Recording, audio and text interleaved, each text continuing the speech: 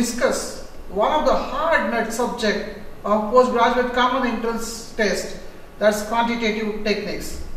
Many times aspirants have the fear of quantitative techniques. There are numerous problems and they go with the traditional methods of solving the problems, end up with lots of time in solving the quantitative techniques and will not be having the time to do other calculations or other reasoning or English language problems. There are many tricks that saves a lot of time for examining.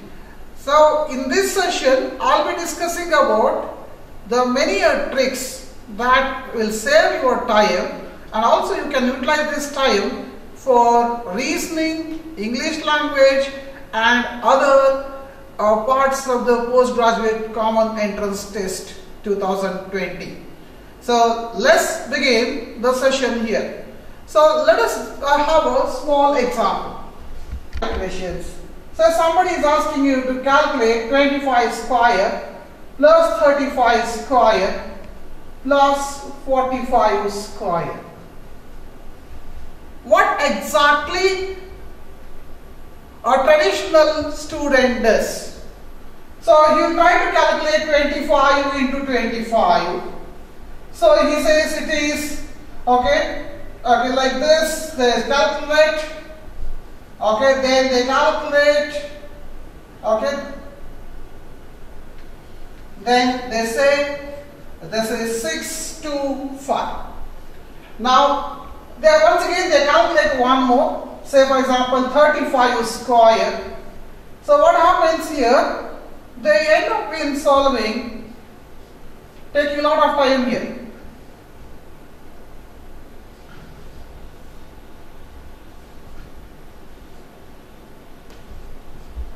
So if I take another one here, so 45 into 45. Now look at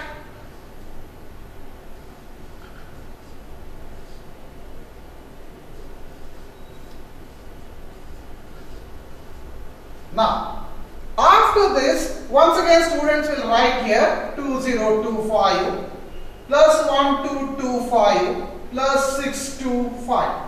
So then sum up.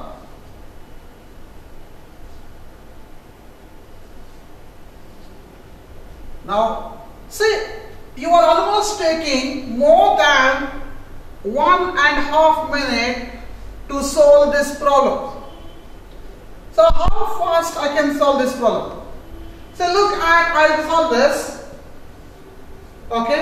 Then I'll solve this. Then I'll say, now I'll solve this. The answer is in, but I have taken less time here. Then what is the trick that I have followed? So one has to remember. So let me teach you the trick here. The trick is, say I have a 15 square. Now multiply 5 into 5, that's 25. So add 1 to it. So 1, that is 1 plus 2. 2 into 1, 2, 225. So I have a 25 square here now. What I am doing now? Let me write 25 here. Add 1 to the 2. That is 2 in plus 1 is 3. Multiply that one number with this. 3 into 2 is 6. So 25 square is 625. Now say 35 we are having the square. Now I write 25 as it is. I will add one number to the 3. That will become 4. 4 into 3, that's 12. So 35 square is 1225. Now say I have 45 square. Then it is 25. Add one number to it. That is 5. 4 into 5 is 20. So 45 square is 2025. Similarly, for 55 square, my number is 3025. For 65 square, I am having 4225. For 75 square, I am having 5625. For 85 square, I am having 7225. For 95 square, that is 25. Okay, then I have a 90. Now look at the numbers here that I could calculate in a seconds. So, what is the decoding here? 25 square. I have taken this number and squared this number, that is 25. For this number, I have added 1, that is 3. And I have multiplied this number with this. So, 3 into 2 is 6. So, this is 625. So, this I can do it in a less than 10 seconds. So, similarly, we can do it from 15 to 95. So, you might have wondered how others are solving the problem very quickly, because they are following what is known as a trick. So, you need to know the tricks of quantitative techniques to solve the paper very quickly. Okay, let me move to the second trick. The problem number 1, trick number 1 is you cannot apply more than 95. It is from 15 to 95 only. If I have a square number, say I have 32 square to calculate in the examination. So this is a trick number 2. I am showing it to you. Now what happens in a 32 square? So I will write, say simply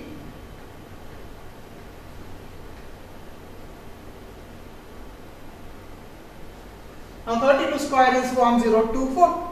I didn't go with any traditional way of calculating that you people have learned in the schools like this.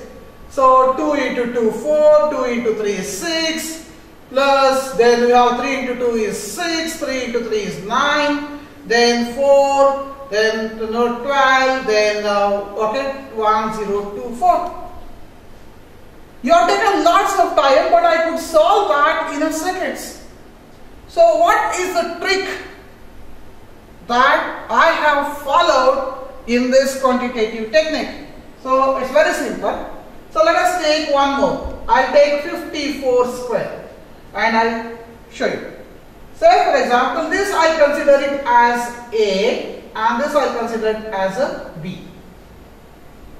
And I will be solving the problem as B square, 2AB and A square. Now how I will decode it? Say for example, B is 4. So 4 square is 16. Let us take 1 this side. Now 2 into A is 5, B is 4. 2 into 5 10, 10 into 4 40, plus 1 41. I have taken 4 this side. A is 5, 5 square 25 plus 4 29.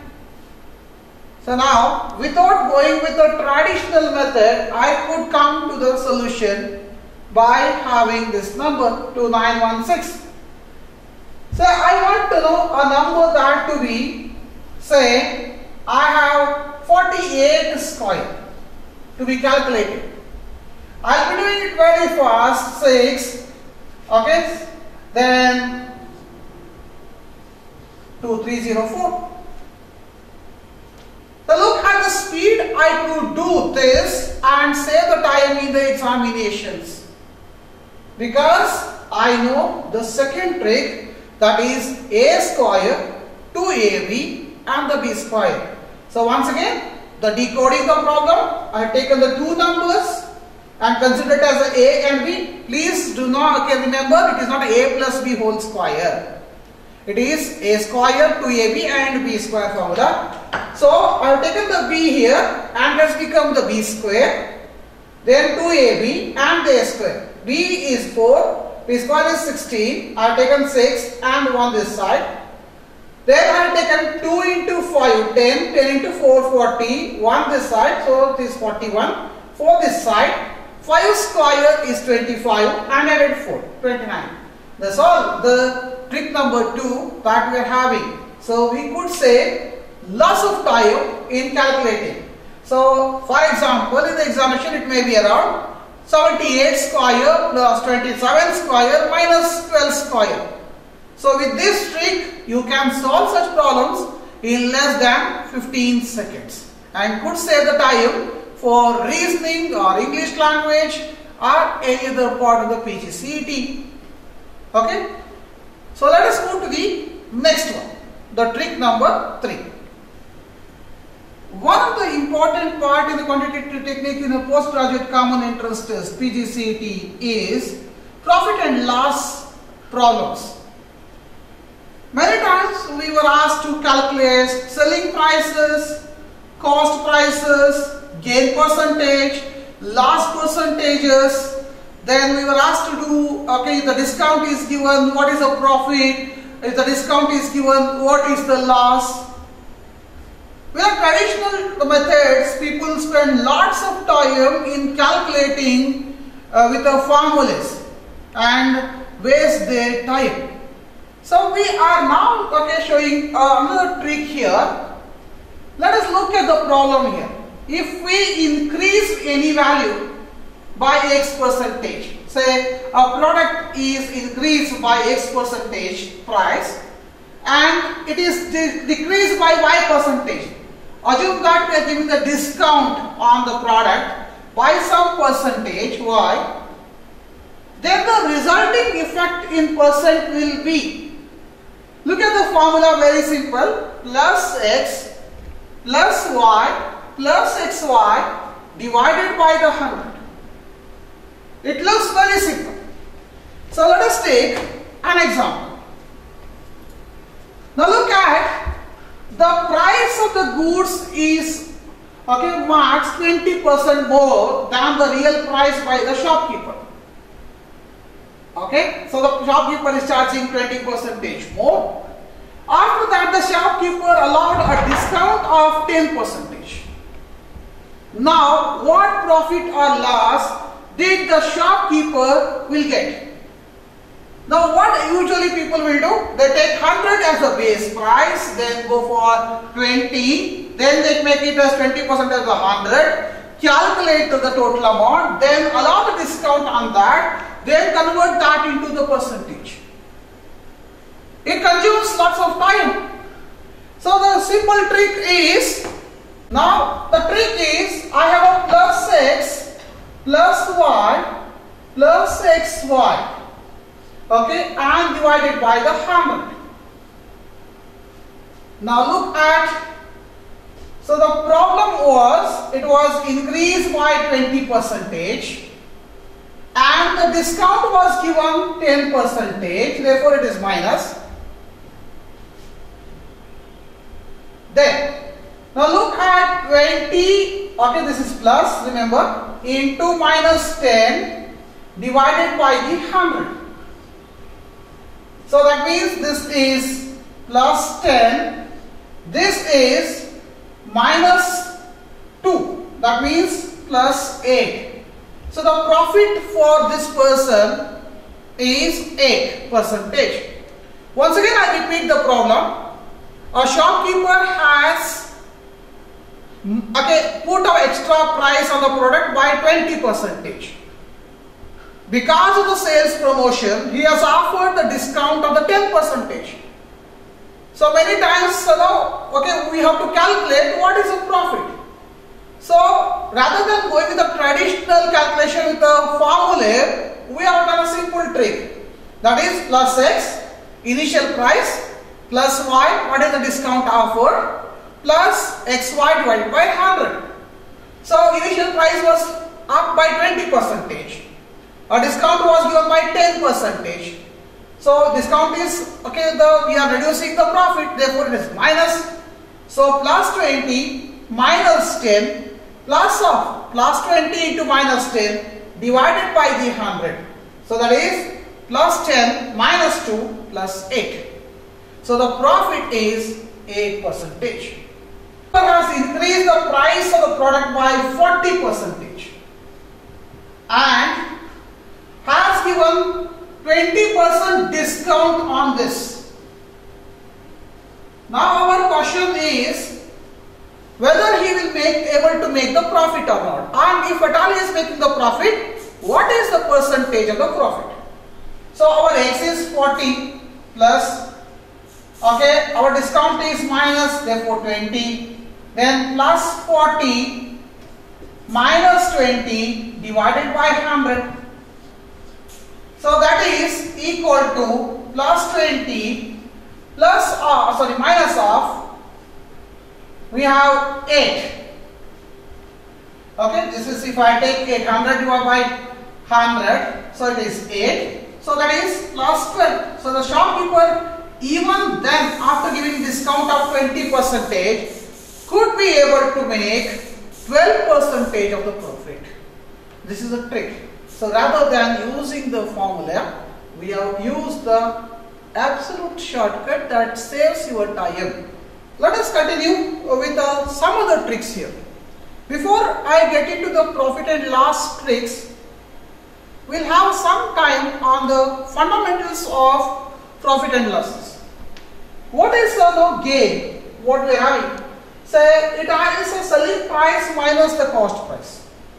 Say if some shopkeeper is selling a product for 40 rupees and the cost to the product is say 25, his gain is 15 rupees.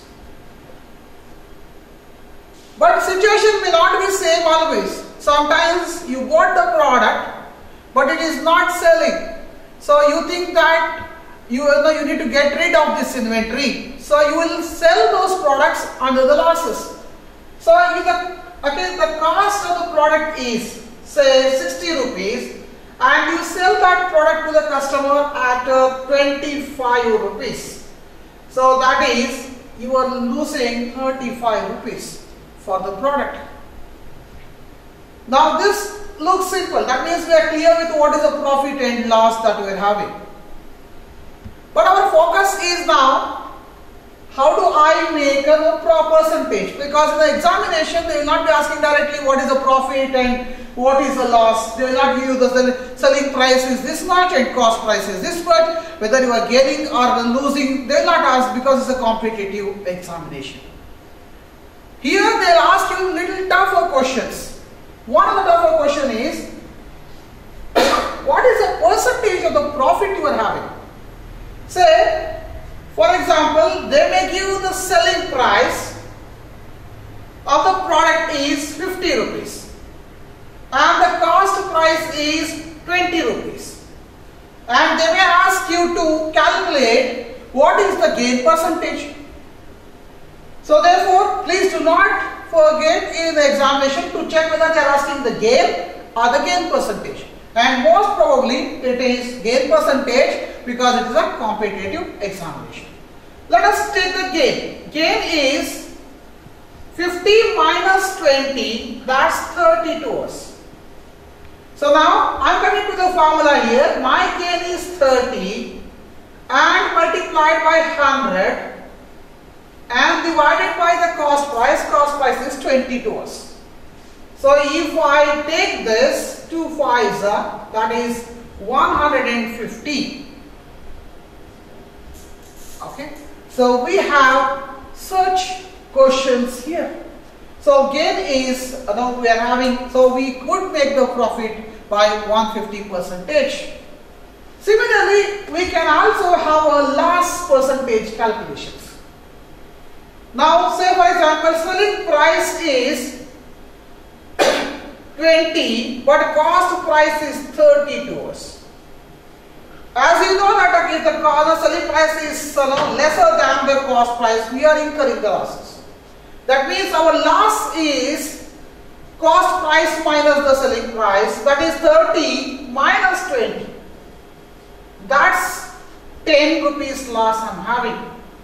So the loss is 10 rupee into 100. The cost price was 30.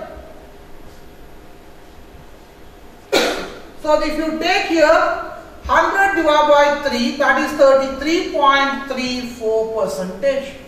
This is the loss percentage we are having.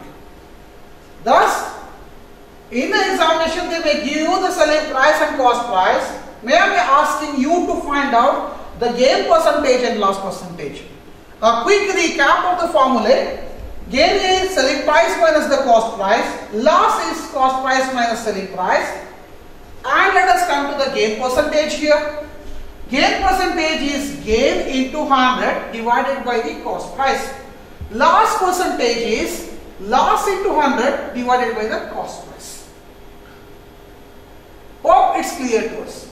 Find the tricks. So far whatever you have seen, these are the simple formula. But in the examination they will twist the problem to you. In the first one, they will give the gain percentage. That is, what is the percentage of the profit earned by the retailer? And they will give the cost price. And they will ask you for the selling price.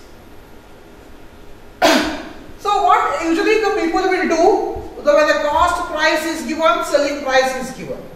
So let us take. So what people will do?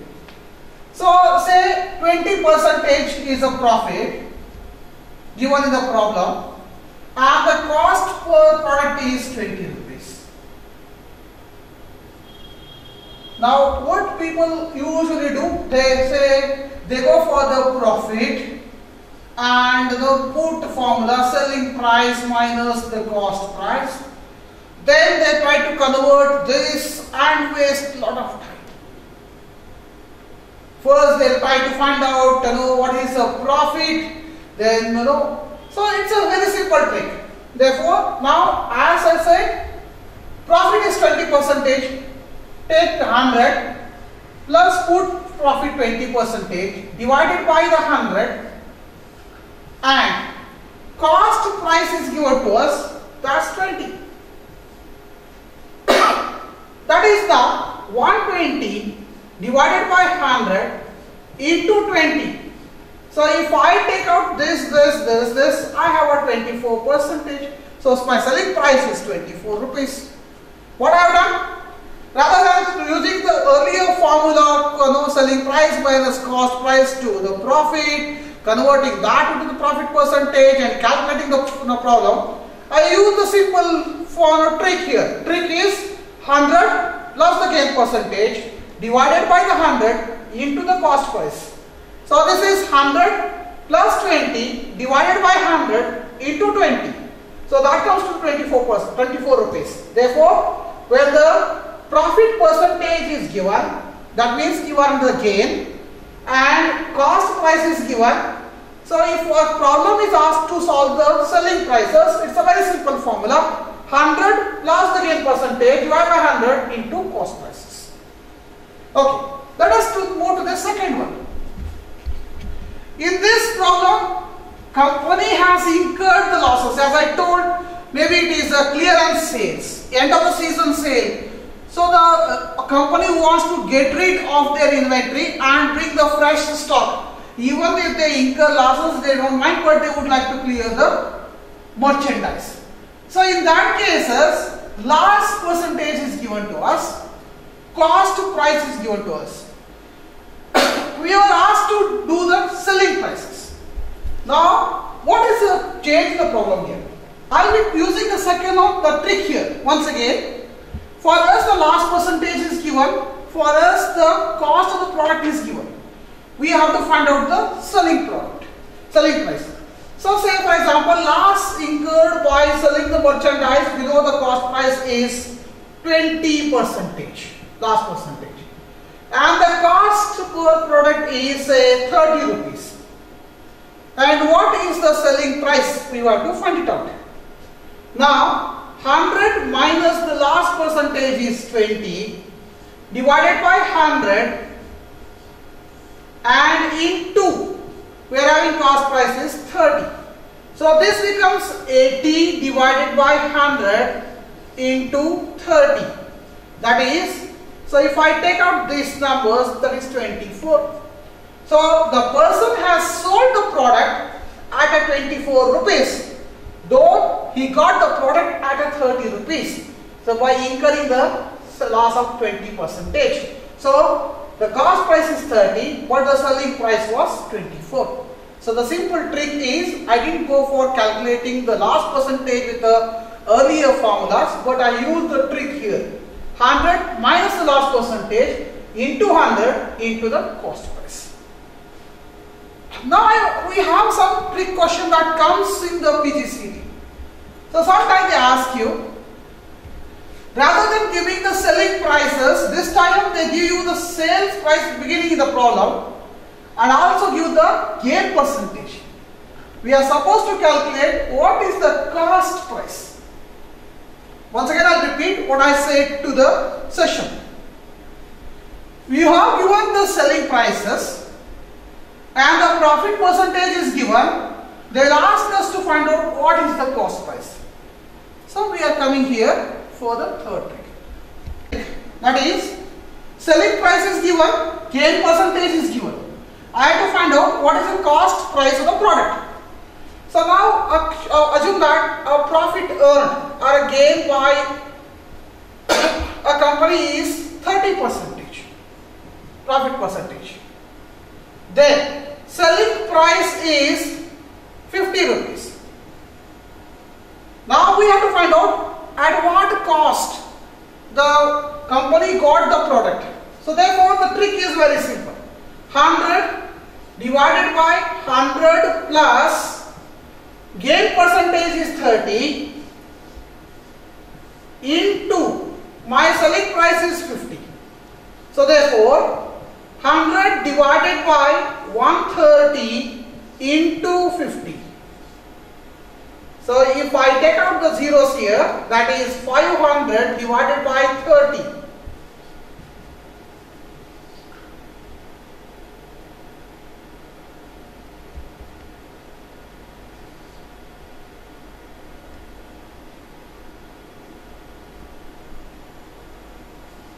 So it is around 38.4 rupees.